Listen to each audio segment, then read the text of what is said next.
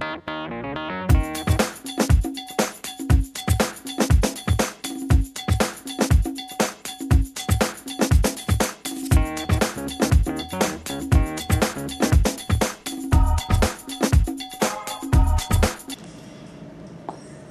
folks, Kenpo is primarily a street self-defense art, and one of the main skill sets that you learn and acquire through Kenpo training is how not to get hit and how not to get hurt. So obviously blocking of strikes is extremely important, and it's one of the foundations of all the techniques we do, because all of our self-defense techniques include blocks with counter strikes. So what we're going to cover right now is the proper way to do our basic blocks. We also have some more sophisticated blocking that we do later on, but at this belt level, in the beginning of your training, it's really important that you master just the basic blocking sets. So first one we're going to do is we're going to cover some of the ground rules. Now, on all of our basic blocks, what we want to do is we want to have a 45-degree angle on our arm. The reason for that is the bent arm is going to give us a lot more power and a lot more stability when we block. Another principle rule that we want to employ is what we call the pinky leads the way, which means that wherever the strike is coming from, your pinky is going to go to meet it. So if we're going to do an inward block, the pinky comes out. If it's an upward block, the pinky goes up to the strike. If it's an outward block, the pinky goes out. Pinky leads the way. The reason for that is if your pinky is going towards the strike, it's going to ensure that your forearm bone is what's meeting the striking arm, or the leg if it's a kick. And that's a hard bone as opposed to blocking on the inside of the arm. So our first block we're going to cover is our inward block, and we're going to do all our blocks from our neutral bow because it's our basic fighting stance, and it'll be the position you would be in once an attack occurs and you get into your stance. So we want to start with our hand up, center position. This is our master key position. From this position we can go inward block, outward block, upward block, or downward block, whatever we need to do. Okay, so knees bent, good neutral bow. Now the inward block is deployed usually for a straight punch that's coming at your head, your face, or a hook punch, and it's an inside or outside the arm block. So from this position, we're going to shoot our blocking arm out to the corner.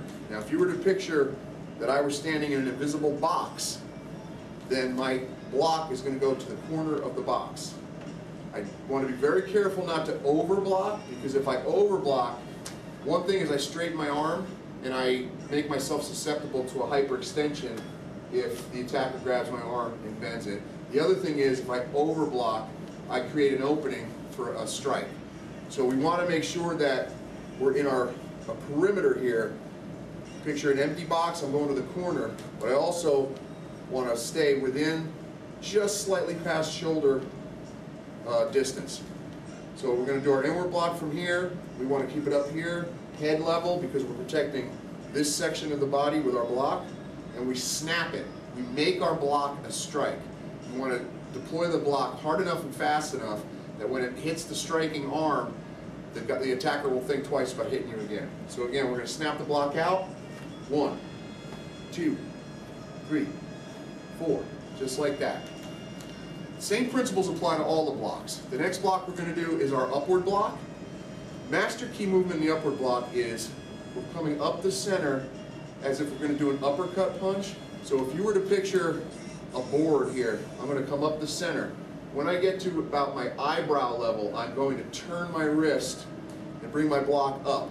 The reason for that is that extra torque is going to add a little more power into the strike, because someone who's coming down with a downward strike is using gravity to increase the power of their strike, so the strike is going to be pretty forceful. So by coming up center line here and torquing our wrist at the last minute, we add a little bit extra power to our block. Other thing to keep in mind too, my fist is slightly past the center of my head. It's not at the center of my head, and it's not on this side. It's slightly past the center of my head, 45-degree angle on my arm, and my arm is bent almost if I were to have a pyramid here, okay? This is one side of the triangle, and the reason for that is if the strike comes down, it's like the roof of a building. The rain comes down and it rolls off. Well, the same thing, by having the arm bent and pitched at a 45-degree angle, if the strike comes down, it'll slide off and deflect off of your head. Common mistake we see a lot with beginners is they do their upward block like this in a horizontal position. Problem with that is if the strike comes in and it's powerful, it's going to go right through the block and you're going to end up hitting yourself. So if I were to go from this side, when I do my upward block, I'm going to come up, snap in here. This is the proper position. There's about a fist, slightly past a fist, fist and a half away from the head. Okay, we don't want to wear it like a hat. We tell the beginners, you don't wear your upward block like a hat. And we don't want to bring our arm just straight up horizontally. We want to make sure we're coming up, master key movement, and snapping. And that's our upward block. We'll do a few from here. So from center position, we got our inward block, and we have our upward block. 1, 2, 3, 4, just like that. Next block, basic block, is our what we call our extended outward block. This is for somebody coming in with a haymaker, power roundhouse punch. From center position, we're going to bring our arm out like this, and pinky leads the way again. So it's palm facing out. There's torque and strength with the vertical 45-degree angle. From the side, bring it out here, boom. Now notice my hand isn't back here close to my head. It's out here. Again, if you picture that I'm in an invisible telephone booth, okay? Invisible box. I want to go to the corner of the box. So my inward block is here, my outward block is here. If it's back here, I'm not going to have the strength.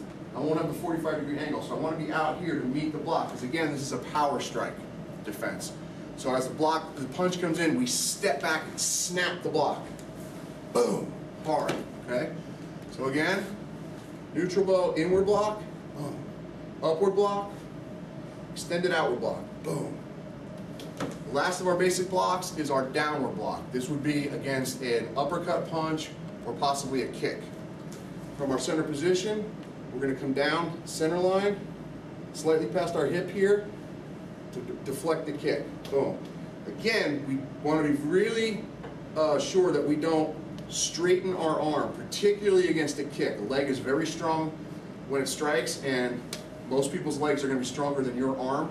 If you straighten your arm on a downward block, and they hit the back of your elbow, you could end up with a broken arm. So we want to come down and keep the arm bent, 45-degree angle, and snap it. Boom. Boom. We want to snap all our blocks. Inward block, boom. Upward block, boom. Outward block, and downward block. They all snap and they come back up to position. Those are the basic blocks that we use in Kenpo. We have, again, we have more sophisticated blocks that we're going to teach you later. And we have one other outward block that we do. It's called a vertical outward block. You'll see it in some of our forms, short form 1, long form 1. Difference between the vertical and extended outward block is range. Again, the extended outward block is for somebody coming in with a power punch and you're stepping back into a good base and blocking. The vertical outward block is if you're closer in, you're going to come up palm in this way. So it would be an inward block like that. And in this case, you actually are blocking with the tender part of your arm, but it works because you're closer to the attacker. So you're not going to be taking a full-on haymaker punch. This would be more for somebody who's close in, close quarter combat range, and you can twist and block. So again, we have our inward block, our upward block, extended outward block, downward block, and vertical outward block, palm in. The last block I want to show you today in our basics blocking is the X block. There's a couple of, we have several techniques that we use the X block. Mainly, if there's an overhead strike, you can step back, right hand over left, you're going to do an X pattern over your head. That will deflect against a weapon or a strike. It's a nice strong block. If you notice, I'm in a forward bow stance. Okay, X block, so I'm stepping back.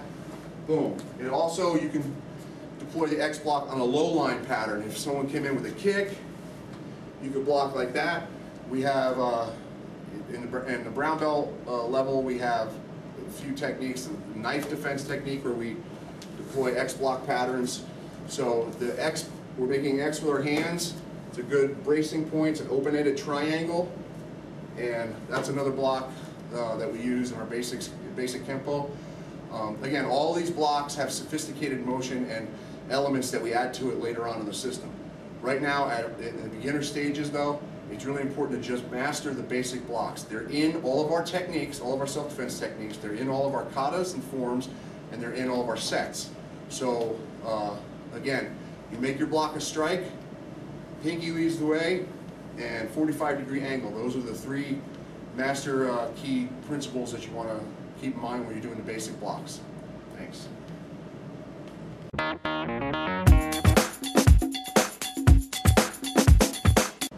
Hey folks, now that you have an understanding of the basic blocks, what we're going to teach you today is a blocking pattern or a set that we use in our beginner program. It's called, there's two names for it. It's called Blocking Set 1, but a common name that a lot of people use in Kenpo is also called Star Block Set. It deploys all of the basic blocks that we've discussed, the upward block, inward block, outward block, downward block, and a couple other extra moves, and we do it in a set. A set is a arranged series of basic movements done in a pattern that allows you to practice them and memorize them and combine basic movements in a way that you can practice them efficiently, quickly, but cover a lot more material than if you were just to isolate. So Star Block Set is required for our yellow belt and our orange belt students, from Tiny Titans up to the adult program, and it's goes back to the Shaolin Temple, the original 18-hand movements that they learned at the Shaolin Temple when Bodhidharma brought the arts to China.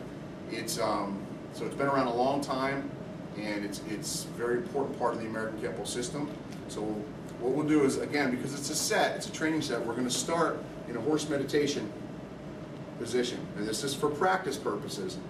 So we're gonna do the series is up, in, out, down, back, check. So we're gonna go with upward block. And as I do the upward block, you notice my backhand is coming into a chamber position, back elbow. So we do upward block, then we go into an inward block, outward block, downward block, back, elbow, and check, palm heel push down. Now, there's a hidden motion in here. When we go from the up, in, out, down, right before I go to the back check with the elbow, I'm bringing my arm up. There's our vertical outward block. So it's in there. So it's up, in, out, down, vertical outward, back elbow, check. Then we do it on the left side. Up, in, out, down, vertical outward, back elbow, check. Now we're going to do doubles. There's our X block. In, out, down, double vertical outward, back, check. Right hand over left. Palm heel push down. I'll do it from the side so you can see it from this angle. Up, in, out, down, back, check, up, in, out, down, back, check, up, in, out, down, back, check. That's Star Block Set, also known as Blocking Set 1.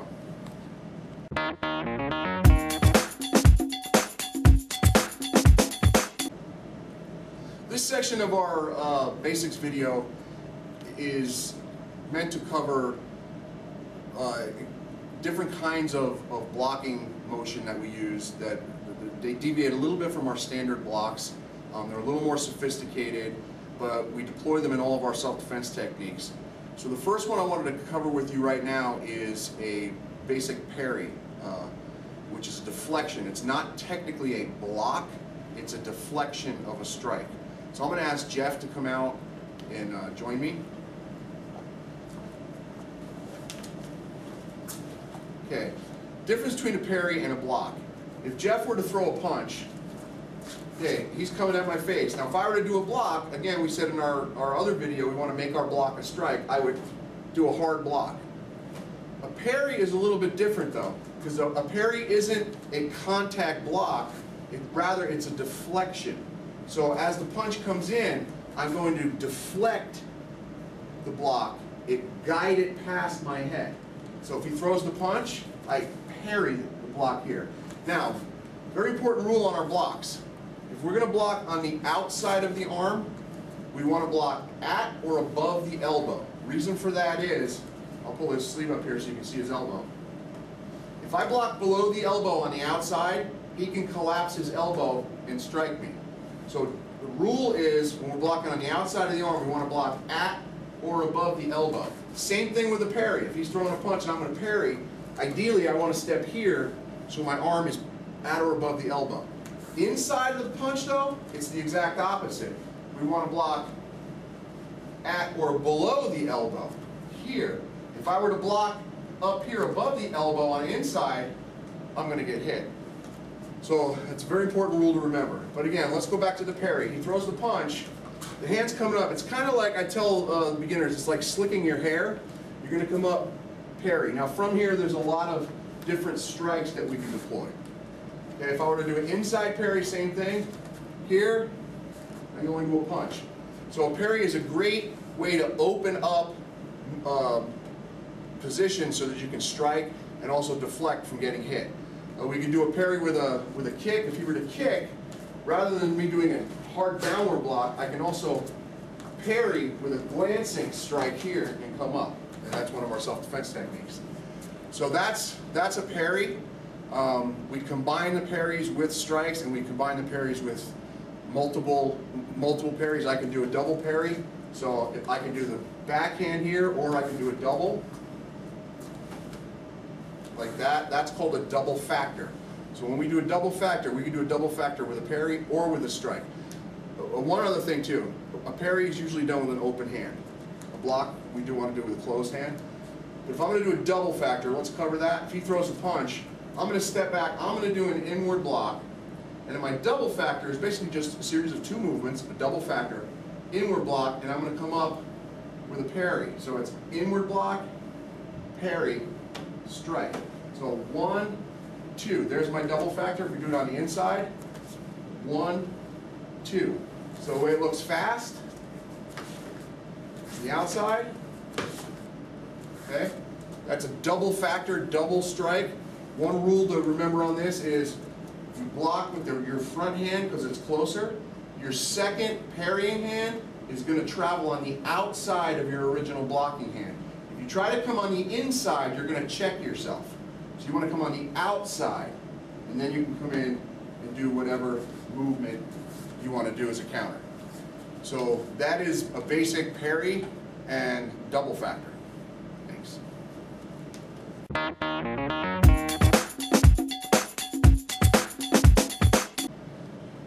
Next we want to do in our specialty blocking, I'll ask Jeff to come out again. Want to cover checks and particularly right now at this level, what we call a waiter's tray check. Now the difference between a check is different than a parry or a block. Again, a block is a defensive offensive move where we're actually deploying power. A parry is a deflection. There's different kinds of checks. Now if I were to do a block with my front hand, I have my hand up here checking just in case he were to throw the other hand. Okay? So I'll call this a positional check. It's in position, ready, if we need it. Okay? We also have what we call pinning checks. So if you were to throw a punch, okay, if I were to block the arm, I could come in this way, block the arm, and then I could pin his arm. Now I've got it pinned to his body and checking. So if I were to come in here, or if you were to throw the other punch, I can block with this arm, and this is a pinning check. Okay, those are basic checks that we're using. We also have leg checks. If you were to step in with a punch, okay, and I block, I can come in knee to knee, and I have a leg check here. I can also use to destabilize his base, take his power base away. So we have, if you combine those, you're going to have a lot more power on your self-defense techniques and a lot more power in all your movements. Another one I want to use, which teach you that we do a lot, is called a waiter's tray. If Jeff were to throw a punch, I step back with an inward block. A waiter's tray is basically a positional check. I'm going to come up over the arm here, just like if I was carrying a tray as a waiter. And again, it's at or above the elbow because I'm on the outside of the arm. From here, though, I can do a series of moves. If he were to move his arm in any direction, I'm maintaining contact, so he can't come back at me. Okay, he's trying to, and I've got him checked. So it's a waiter's tray check. Nice thing about the waiter's tray check too is the position of my hand. Because if I come in here with a strike, I also have right here a strike to the face that I could do. So the way we could combine these is inward block. Now I'm going to come in with a counter strike. I'm going to do a double factor with my strike. Here's my waiter's tray. Now I come in with a leg check, and then I come in with another strike. So that's one way to combine the basics into a self-defense technique. Think of the basics as if you're learning the alphabet, your letters, A, B, C, D. Once you get the basics down, then you start combining them into words. Once you get the words down, which is basic 2-3 movement techniques, then you can combine them into sentences and paragraphs of motion. That's when we have all the more intricate brown and black belt techniques with the extensions, and we have our katas and our forms. So that's one way to think about it, or as if you're learning music. You learn the musical notes first, the scales, then you learn the chords, and then later on you can improvise, and that's really what training in martial arts and learning martial arts is about. You just take the basic movements, and then you're combining them, sophisticating them, and then ultimately you get to the point where you can spontaneously improvise movement depending on the situation. So that is the basic parry, waiter's tray, and check. One other thing I wanted to teach right now, and very important, this is just straight out of boxing, is how to slip a punch. So if Jeff and I were squared up here and he were to throw a punch, okay, slip is just a head movement. Now I can combine a slip with a parry. If you were to throw the other one, okay, I can combine a slip with a parry, always a good idea because a parry is checking the arm, but I can also just move my head. Okay, I can do it this way if he throws the other one. Okay. One thing about slipping a punch though, it seems counterintuitive because my head is going to go in the direction of the punch. If he throws his left hand, I don't want to parry this way. I don't want to parry to the left because I'm opening myself up to his other hand. So I want to go seemingly toward the direction of the punch. So if he punches, I want to slip toward the punch. If he throws the other one, I want to slip towards the punch. So it takes a little bit of practice. You have to recognize the strike, and if we're sparring and he's throwing a punch, okay, I want to make sure I parry here. Now I always encourage people, get the checkup as well. Doesn't matter which hand, they both work. Just depends on what you want to do next. From here, I've got a punch here. From here, I've got a strike here. A lot of options. It's infinite possibilities, but that's slipping a punch. Other basic boxing type movement we want to do is bobbing and weaving. You've seen this in box, a lot of boxing instruction. We teach this. He's throwing the punch, okay? Bobbing is like a sewing machine. It's an up and down movement. So I'm going to bob and come up like that. Important to keep in mind though, what I don't want to do, and a common mistake a lot of people make, is they look down. Once I take my eyes off the attacker, I open myself up to surprise strikes. I always want to keep my eyes on the attacker. So if I'm going to bob under a punch, I'm going to keep looking at him. If he throws the other one, I come up. I can come back down. If he throws a hook punch, I can bob under. Okay? So bob is just up and down movement. And then we combine that with a weave. A weave is a side-to-side movement. Again, so side to side, side to side. That's the weave. It's side to side. Bob is up and down. Okay, so we combine those. If he throws a hook, I bob. If he throws a straight punch, I weave. Hook, bob, straight, weave. So those are basic boxing maneuvers that we also use in Kenpo. We've covered the bob and weave, the slip, checking, parrying, double factor. That's most of the basics that you're going to need, at least in the beginning section of your Kenpo training. And just keep practicing. The more you practice, well, the better everything's going to be. So train hard.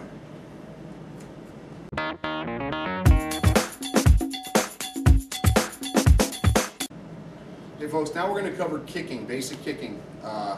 There's many different types of kicks that we use in Kenpo. One of the kicks that we teach first, though, because it's a awesome self-defense use, is the front snap kick, also known as the front ball kick. Now we call it a ball kick because the part of the kick part of the foot we're going to be kicking with is the ball of our feet. I tell people, if you were to stand on your tippy toes, the part that's hitting the ground, that's what you're going to kick with. So it requires you to peel your toes back, and you're going to hit with this part of the foot here. Reason for that is it's going to give us the penetration we need. We talked about one of the earlier videos, the difference between penetration and dissipation of energy. Penetration goes into the target and it concentrates the energy of the strike into one specific spot, so it hurts more. Dissipation spreads the energy out and it hurts less. So a front snap kick or a front ball kick is a penetrating kick. Now, basic mechanics from our neutral bow. Okay, what we want to do, and this is basic kicking mechanics anyway, from our neutral bow, we're going to pivot our hips toward the target, and we're going to lift our knee up and cock it. Okay. Now, the reason for that is this position is a master key movement, because from this chambered position, I can kick in a lot of different directions. So we have to point our knee, we have to lift our knee up, we have to point it at the target. So in this instance, the target is the groin. A front snap kick is different than a front thrust kick. We'll show you that one later. But this is a front snap kick. The target is the groin. So we want to position our hips, and then we want to point our knee at the groin. We're going to snap the kick out, hit the groin, recock, and come back. Now, really important that we snap the kick out and recock it as fast as we snapped it out. It avoids what we call dead legging. Dead legging is a problem that we see in a lot of beginners. When you're kicking, you snap it and rechamber. So if I were to go this way, I'm going to snap and rechamber and come back into my stance. Dead legging is when we don't rechamber.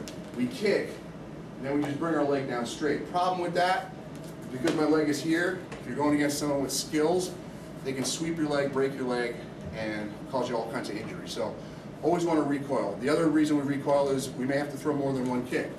You know, if there's several attackers, we may have to kick in several different directions, so you want to recoil to have your master key position.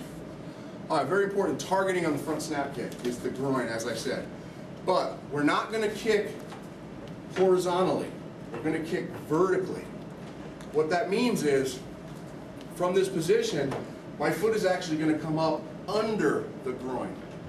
Okay, I'm coming up under the testicle area if it's a male attacker, and snapping the kick. It's not a horizontal thrusting type kick where I'm hitting the front of the groin. I want to come up under in a vertical position. So the kick looks from here, neutral bow, we pivot, throw the kick up, boom, and back down. Boom, back down. And that's the front snap kick.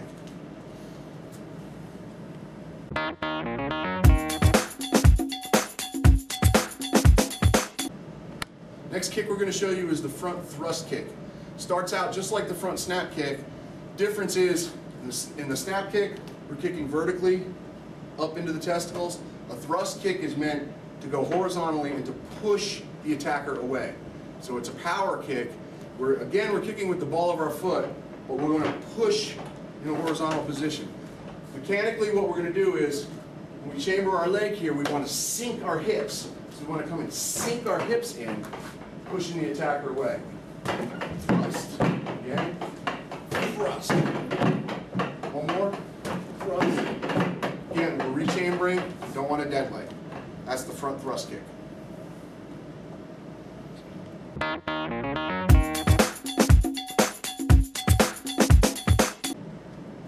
Next kick I want to show you today is the roundhouse kick.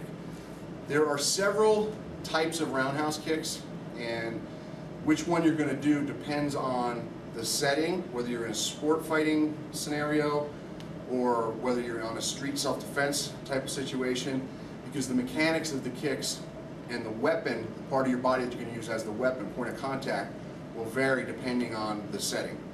So the first roundhouse kick I want to show you is the front leg roundhouse. The reason we show you the front leg roundhouse first is because the front leg will be closer to the attacker, which means it's faster.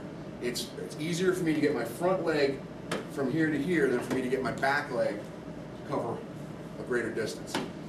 So this is called a foot replacement roundhouse. From my neutral bow, my back leg is going to come up and plant. I'm going to cock my knee at the target. I'm going to thrust it out, pull it back, and reset. Okay, so basic motion, again, pointing our knee where we want to kick. Okay, I step up, I cock the knee, I kick it, pull it back. Now, different types of kicks. If it's a street self-defense setting, I want to kick with the ball of my feet, the ball of my foot, so I get penetration. Most often we're going to be wearing shoes, so the shoe is going to enter in a concentrated area, cause more damage than if I were to kick with the top of my foot. We see a lot in karate tournaments, in old style karate tournaments, where people are kicking with the top of their foot, and that's okay in a sports setting where you have padding on your foot and the objective is just to score points. But out in the street or in a professional fighting situation, that's going to and probably lead to a broken foot. So I would prefer my students to kick with the ball of their foot or use their shin rather than the top of their foot. But again, I want you to learn all different ones. So again, the front leg roundhouse on a street situation. Can I borrow Jeff for a second? Ask Jeff to come out.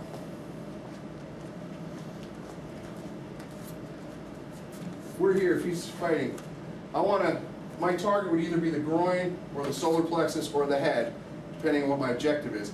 But in a street situation, I want to kick with the ball of my foot and recock.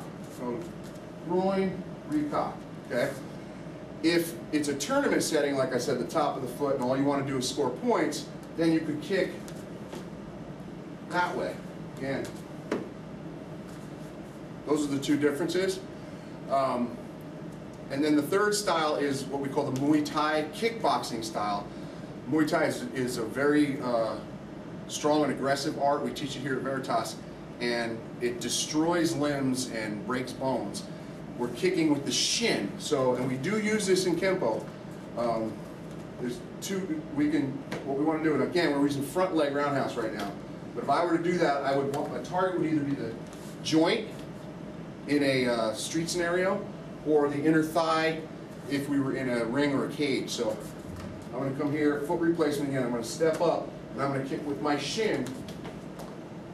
Spreads him out, destroys his base. So if we were fighting, I would come in, okay? Very hard, powerful kick, and that's with the front leg. So the weapon changes are the weapon changes are dictated by your environment and the setting. The motion, however, is the same. It's a circular motion, and we're getting the power from the torque. One of the main things is we have to put our hip into our kick. So if you notice, I'm not just throwing my leg out. When I come up in, I want to torque my body. The way I do that is my planted foot torques, pivots. Okay? This is my bottom foot, by twisting, is what turns my hip around for the extra power. That's the front leg roundhouse.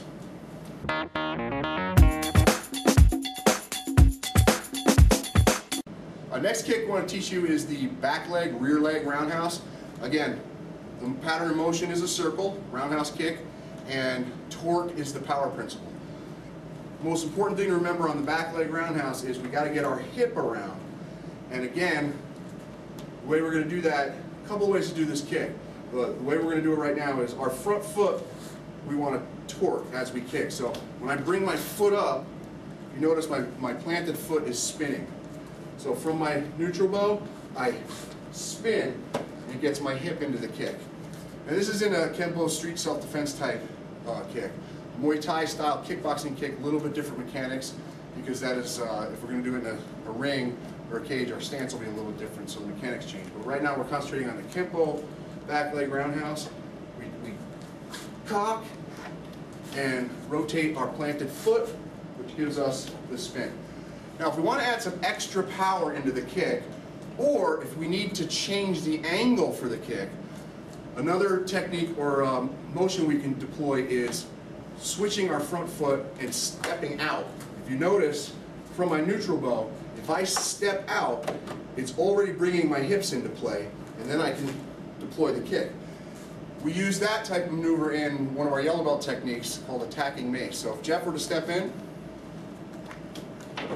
okay, and we'll demonstrate it in attacking mace. If Jeff were to throw a right punch, I come in with an inward block, I punch. Now, if I were just to do a back leg roundhouse kick from this position, the angle won't permit me to hit the targets. He's too close. So I have to open up a little bit of space, and my target, because this is a street defense, is primarily I want to hit soft tissue. So I want to hit the groin preferably. So I'm going to do my block and my punch. Now the punch may back him up, but it may not. Okay? I got to change my angle though, because otherwise only a knee really would work. To do that, I'm going to take my front foot and I'm going to off angle. It turns my hips towards the target, but allows me to get in to where I want to go. So again, we step off and throw the kick. And that adds a little bit more power. A Muay Thai style roundhouse kick from the back leg. Again, very devastating kick. We're going to take our back leg, kicking with the shin again, and we're going to come in this way. Switch. Another way I can do this, and we do this in a lot of our Kenpo techniques, is on a chopping downward angle. I kick at the joint or the thigh, and I want to come down on this pattern, like that. Very devastating. We use that kick in a lot of our advanced brown and black belt techniques. So both of those are awesome kicks, a lot of power. They can be fight stoppers, and again, the power principle is torque. It's a circular motion. So that's the roundhouse kick.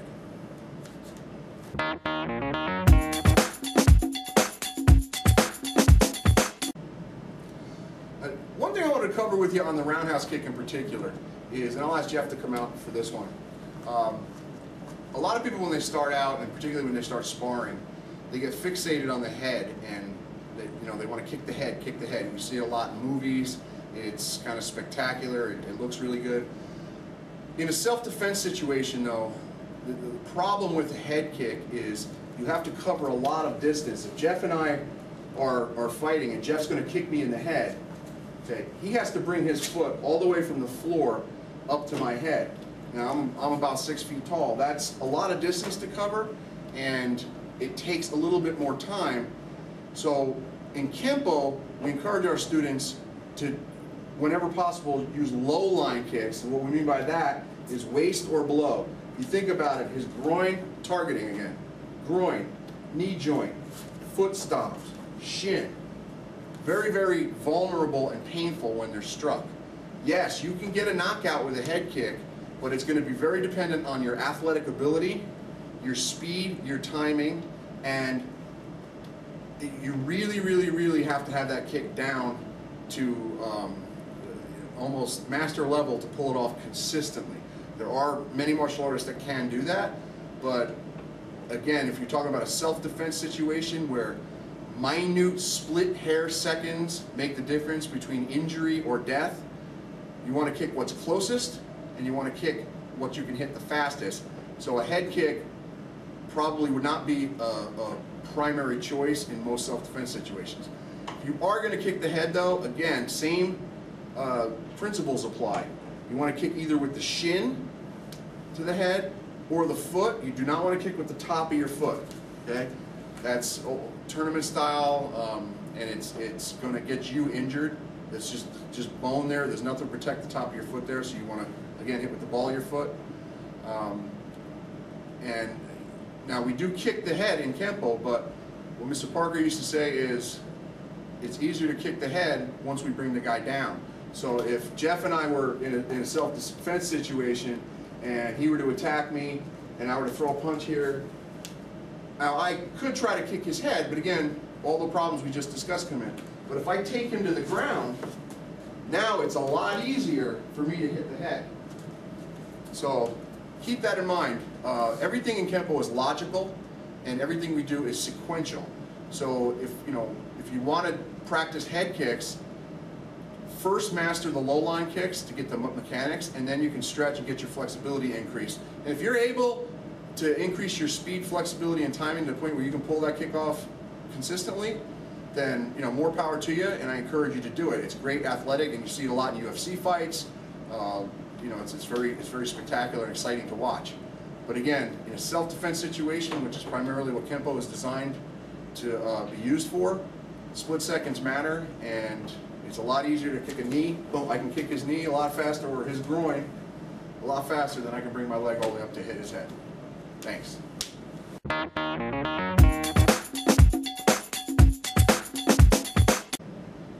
Next kick I want to teach you is the scoop kick and the spur kick. They're basically the same pattern of motion, front and back.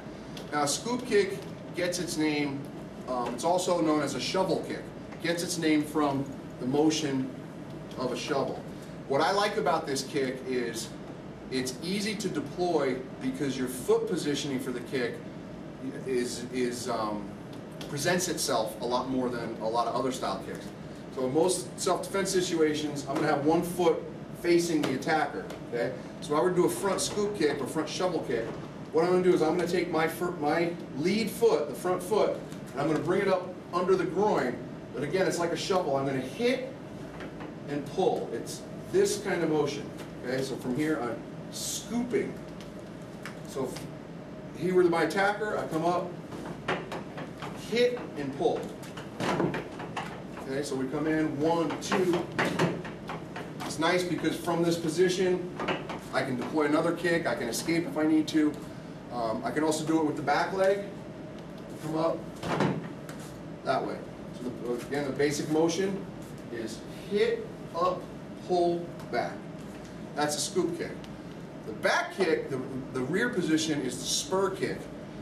Now, spur kick is a little bit different because if I were to find myself in a reverse bow, say, in this kind of position, my heel is located directly under his groin. Now, to get away, I'm going to step in that direction. But if I'm going to go in that direction, I might as well take something with me. So all I need to do is extend rear scoop kick, okay, is extend my heel up. It's the same motion that we did on the front scoop. We're doing back scoop, okay? From here, I hit the groin, I come up, hit, and exit. Spur kick, very similar. Get in this position. What I'm going to do is I'm going to deflect or ricochet off the ground. I'm going to kind of kick the ground and let that bounce my heel up into his groin. So if I came in with a buckle, hit the groin, all I need to do is I slightly bounce the ball of my foot off the ground and spur the groin. So it looks kind of like this, boom, and just hit. Great kicks. They present themselves a lot in our self-defense techniques because from any buckle position, you can spur, you can scoop, and devastating because it's hitting a primary target, the groin. That's the scoop and spur kick.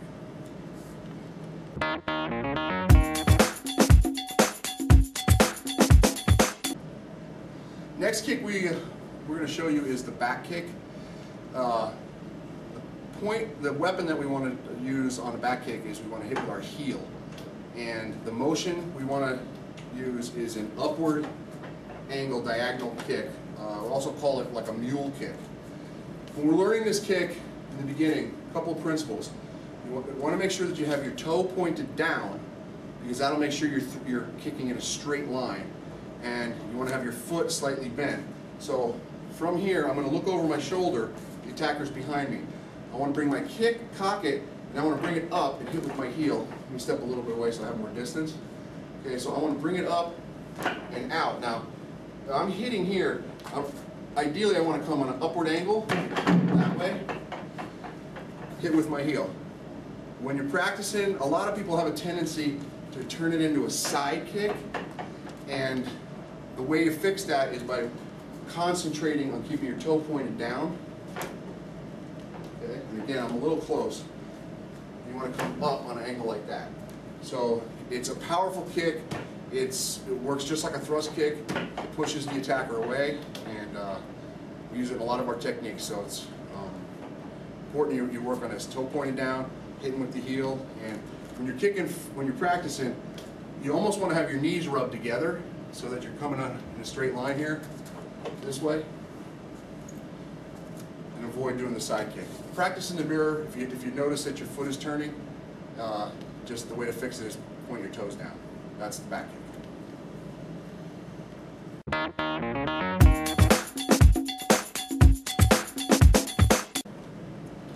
Next kick we're going to cover is spinning back kick. There's all types of spinning kicks. Basically all the kicks that we do we can also spin and do.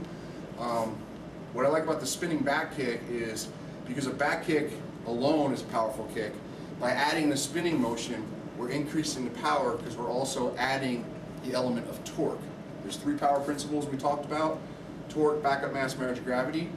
By doing a spinning back kick you're adding torque to the backup mass, and it adds a lot of power. So from my neutral bow, I need to reposition. So what I'm going to do is I'm going to chamber my body this way, and I teach my students step back, pigeon toe. And I want to look over the shoulder where I'm kicking, and then I want to throw my back kick. Okay, now I could also throw a hook kick or a side kick. The spinning principle is the same, how we set it up is the same. Again, from our neutral bow, step, my toes are pigeoned, I pivot towards my target, and I throw the kick. You do it this side, pivot, look, back kick. The spin is the same, doesn't matter, spin, boom. Again, breaking down the spin mechanics, whether you're doing whatever spinning kick you're doing, the mechanics are the same. From your neutral bow, you can bring your back foot up and pivot, or ideally you want to step away from the attack, so you want to bring your front foot back, turn towards your target, and you can do your back kick, you can do your side kick, you can do your hook kick, whatever spin kick you want to do. It's just mastering the spin. So that's spinning kicks, and practice them when you're sparring.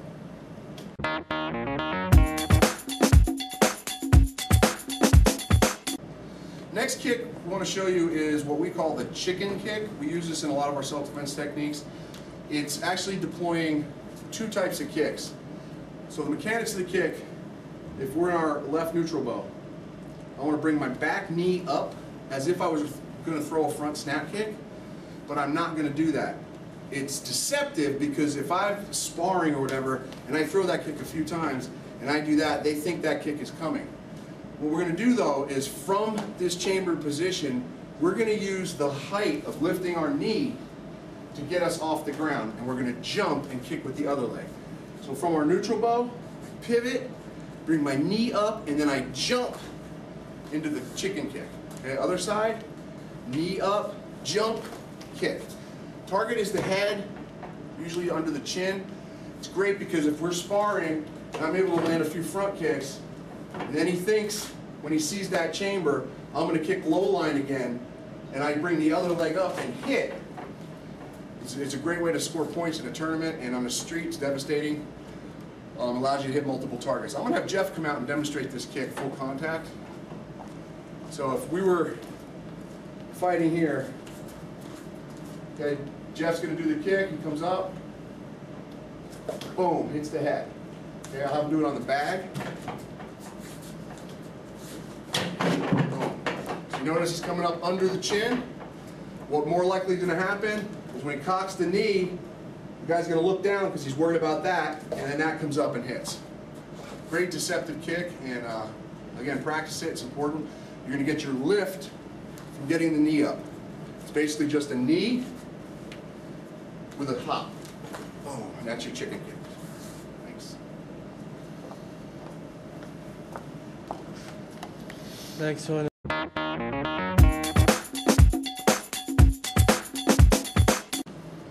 Next kick I want to show you is the rear chicken kick.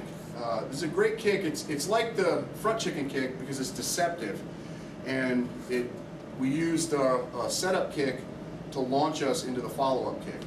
So if basically the way the kick looks, if I'm in my neutral bow, I'm going to launch like I'm doing a spinning back kick or spinning hook or spinning side.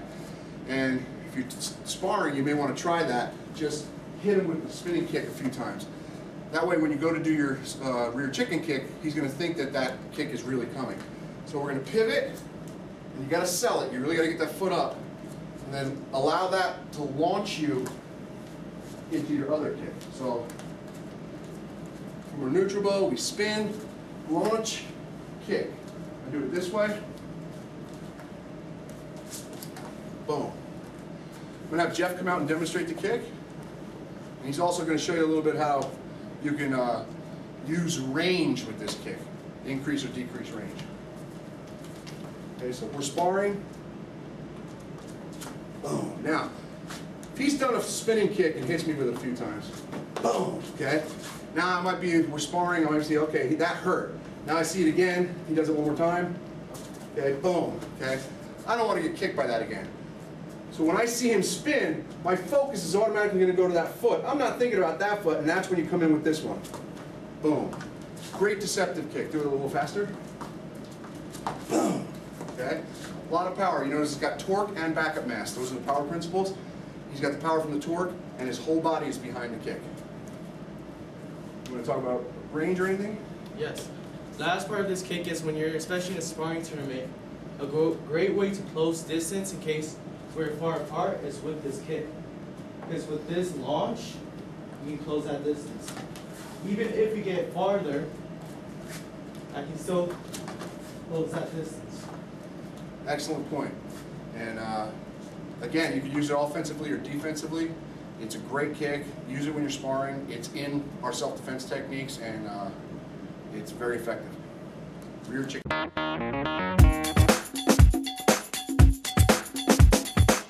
Next kick we're going to show you is called the falcon kick. Now this is exactly mechanically just like a chicken kick. We get the knee up, and then we do the second kick is going to be a roundhouse. So in a chicken kick we're doing a knee front kick. Falcon kick we're doing a knee roundhouse kick. I want to have Jeff come out and demonstrate the kick for you. Younger, more flexible than me. Okay. So from our fighting position, he's going to come up, knee, roundhouse. This would be one time where you can effectively and pretty consistently hit the head, because again, if he set this kick up with a few good strong front kicks, boom. Okay, now I'm worried about that kick. When I see that leg cock, my focus goes there. I may even drop my hands for a block. That's when he comes up with the roundhouse to the head. Great kick. If you're athletic enough to get the speed and timing down and pull it off consistently, you can score a lot of points in tournaments with this, and it is a fight ender if you're using it in a self-defense situation. That's the falcon kick.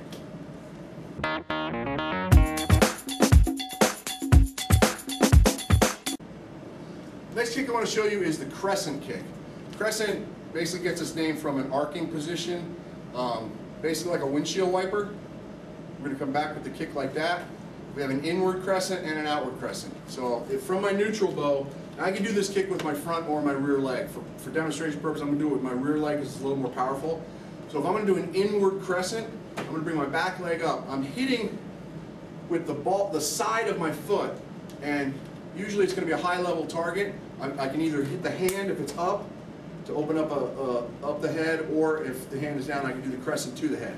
So from my neutral bow, I'm going to come up and do the inward crescent that way. It's just like a windshield wiper. I come up, like I'm kicking straight out, and I bring it across. Okay? Outward crescent, same thing, except I'm going in this direction. I'm going to come in and out. It's shown on Jeff. Can have Jeff come out? Now again, I can set this kick up by doing it twice. I can do an outward crescent with my front hand to get his blocking hand out of the way, and then I could do an inward crescent with my rear foot to the head. So it's a great kick because you're using a lot of torque and you can get a lot of power into it. That's the crescent kick.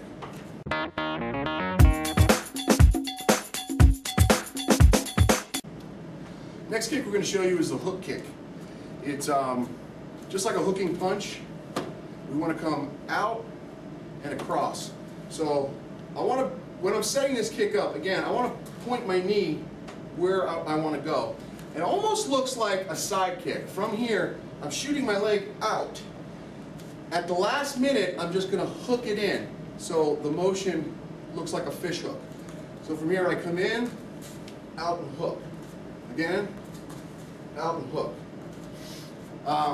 You can also do it spinning the back leg. I can spin and hook. So I'll have Jeff come out.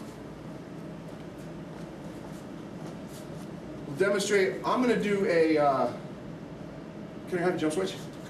I'm going to do a front hook to show different targeting, and then I'll have Jeff do a spinning back hook. So from our neutral bow, I can do a front hook kick here. Okay, so I'll come up, front hook, then Jeff can do a spinning hook.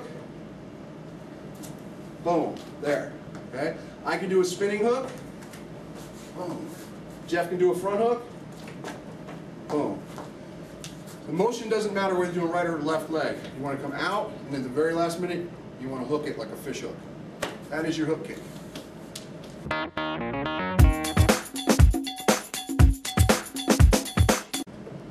Next kick we're going to teach you is the side kick. Again, there's several ways to deploy this kick depending on the situation you're in.